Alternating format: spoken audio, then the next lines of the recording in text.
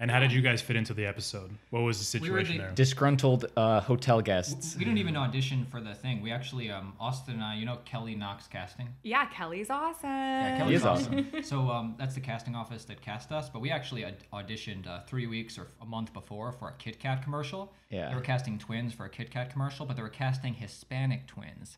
So we're already... Why didn't I get called in? we're pretty sure we weren't going to get it. As we're walking in... We're pretty free and outcome independent as we're doing the... As we're walking in, Kelly asks, "Oh, you guys are Latino or whatever?" and Aaron's like, "Yeah, we're Latino, like Louis C.K.'s Latino." Except without the sexual problems. And that's when he was going through some stuff. And then like Kelly Knox laughed out loud. And then, we were just...